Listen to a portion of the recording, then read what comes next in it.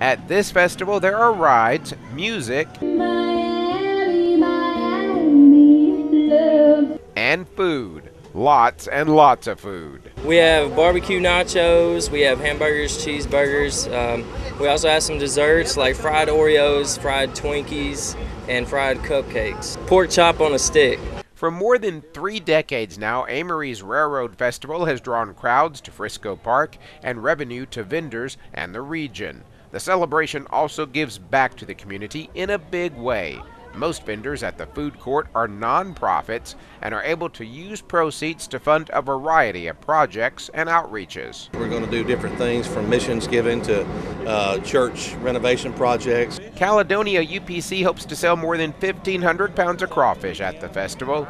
Next door, Trace Road Baptist Church members are fielding funnel cake orders. We're innovators. Now this year we're introducing our new funnel cake dispenser. We have a machine that pumps the funnel cake dough through a specialized gun that we can squirt it right into the grease and make a funnel cake.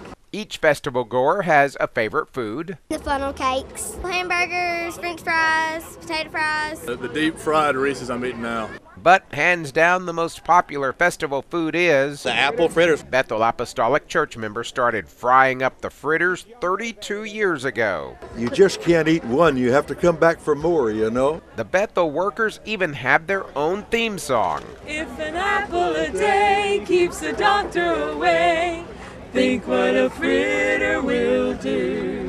A couple of tips if you plan on visiting the festival. First of all, don't eat before you come. Wear comfortable shoes and be prepared to spend several hours out here. As many as 60,000 people could visit through the weekend. In Amory, I'm Allie Martin, WCBI News.